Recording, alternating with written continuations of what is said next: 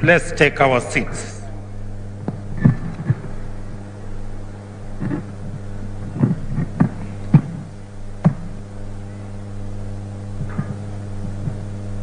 Thank you very much.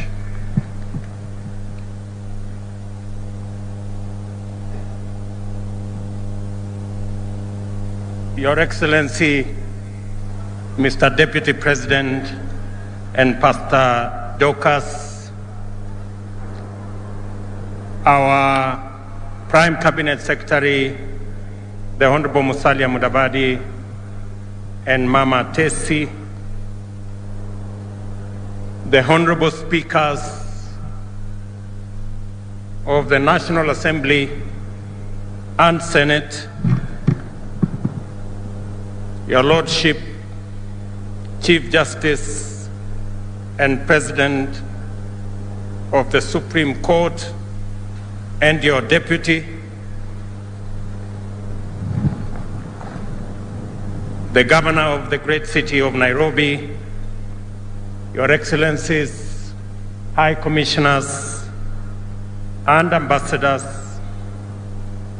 Cabinet Secretaries, distinguished ladies and gentlemen, na Wakenya wenzangu wote, hamjambo. Wakenya hamjambo. Bwana Yesu asifiwe. Assalamu alaikum. Wakenya hoye. Asanteni sana. Mimi nimefurahi sana kwamba katika jamhuri hii ya kwanza kwa serikali ya awamu ya 5 tunasherekea jamhuri kwa njia ama kwa hali tofauti. Today we celebrate this jamhuri in a special way that we have intentionally profiled this jamhuri to be the jamhuri of technology and innovation.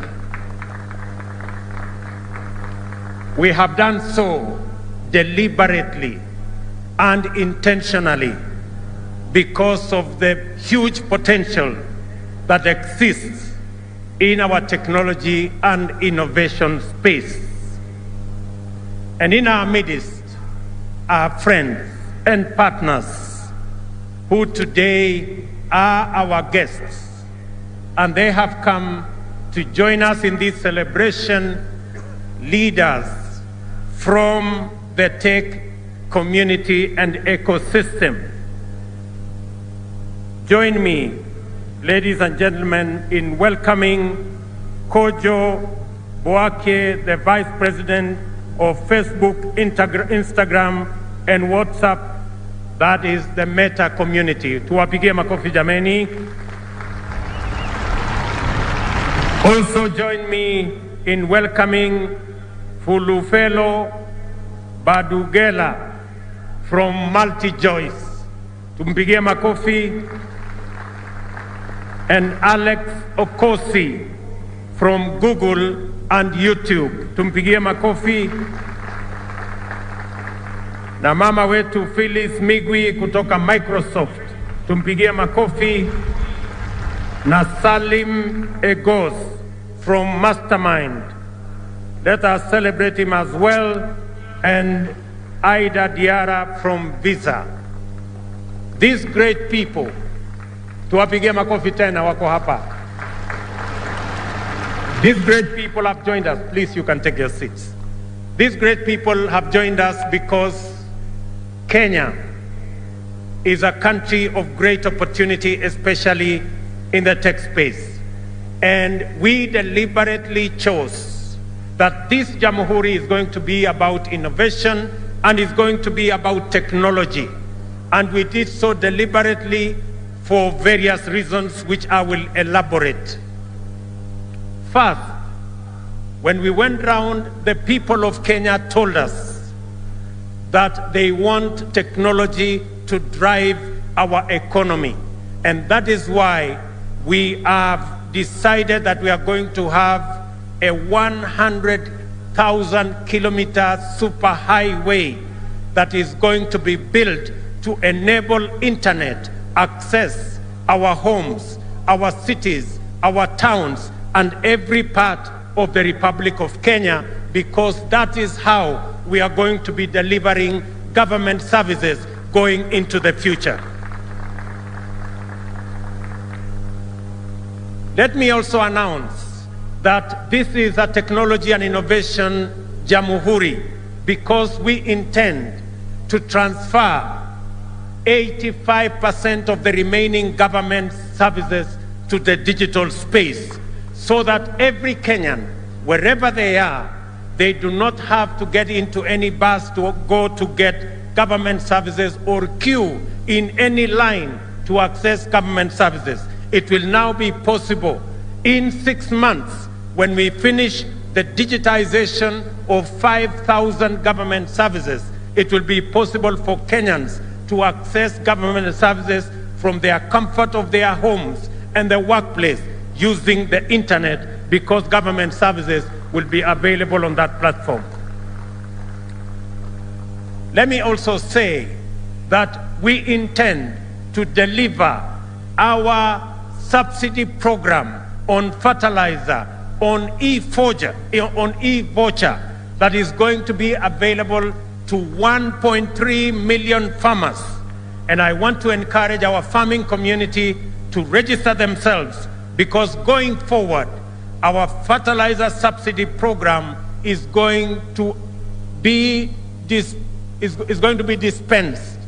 on the internet, on e-voucher, so that we can eliminate brokers and eliminate cartels and ensure that targeted farmers have access to fertilizer. We have also had a conversation of our lifetime, and we have a target of 1 million jobs from our technology space.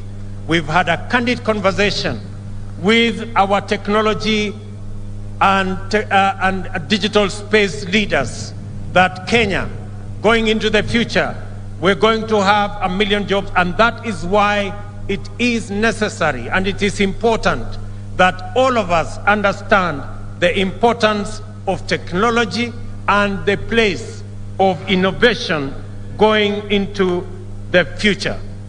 Let me also say, as we deliver our universal health coverage, our tech community is going to be the space for e-health, and therefore our universal health coverage is going to be provided on a digital backbone and ensure that all health records are made portable, courtesy of technology, because that is the intention of our administration going into the future.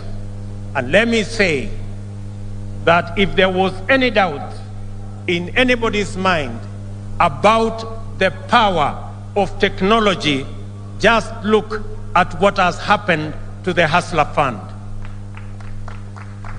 In a record 12 days, today, the Hustler Fund has 15.4 million subscribers. In just 12 days, the Hustler Fund has lent 7.54 billion Kenya shillings to approximately to the 7.4 to the 15 million Kenyans that are on that space.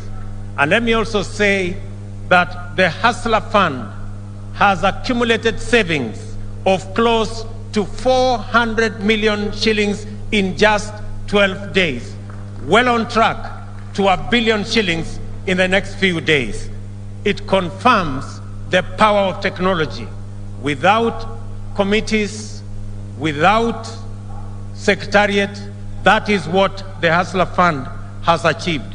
And the good news, and I want to thank the millions of Kenyans who have borrowed on this platform, that today 1.2 billion shillings has already been repaid by Kenyans who borrowed on this platform.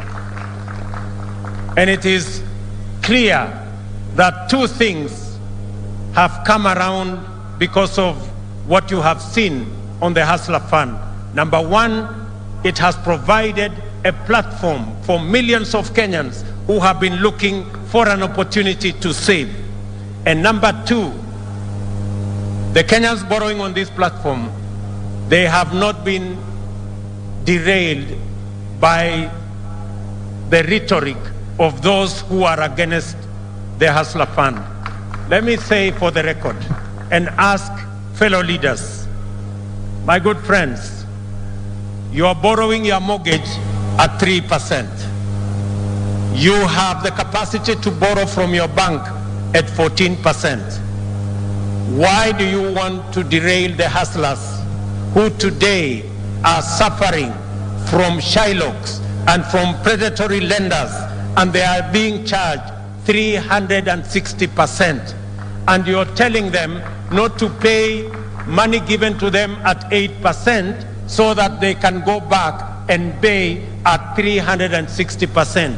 Be humane, be kind, please allow the people borrowing on the Hustler Fund to also enjoy low interest rates the way you and your families are enjoying. Do not derail those Kenyans who have suffered for long from now accessing money on a digital platform that is of interest, that is reasonable. And as we enter the 6th decade of our independence, we can proudly cite many achievements and impressive progress made through our own consistent efforts as evidence that our freedom struggle was neither an empty political adventure nor reactionary born of idle resentment. We gather as a nation to commune with our forefathers who were long-suffering innocent victims of imperial plunder and colonial oppression, yet also heroic defenders of our inalienable sovereignty and valiant fighters of our freedom. On Jamhuri Day, we celebrate the moment when Kenya proclaimed itself a free democratic republic. It is also a time to reflect deeply on the founding aspirations of our nation. And I want to say, while I move along with you, that in the early moments of this administration, we engaged to ensure that the challenges that millions of Kenyans told us in this campaign, we began the journey to address those challenges. One of the biggest and notorious challenge is the challenge of high cost of living.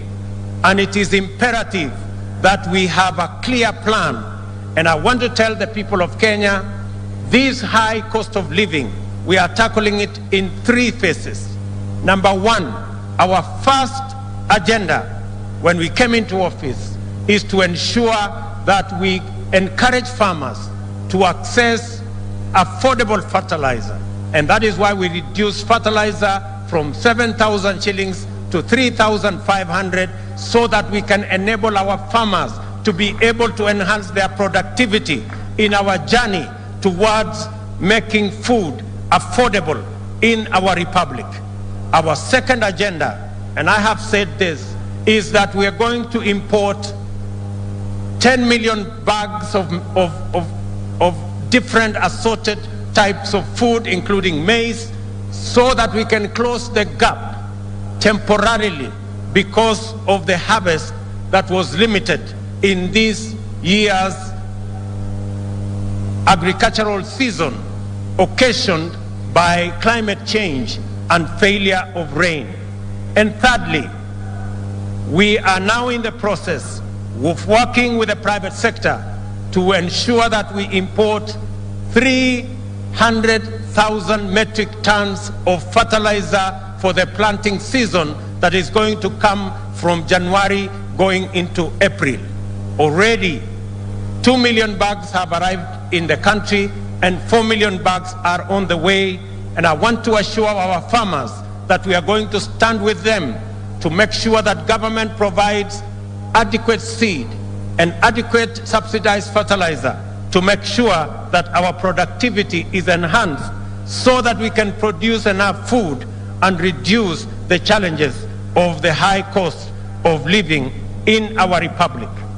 The second item that we must tackle is the issue of ensuring that we create enough jobs for the millions of young people in our nation.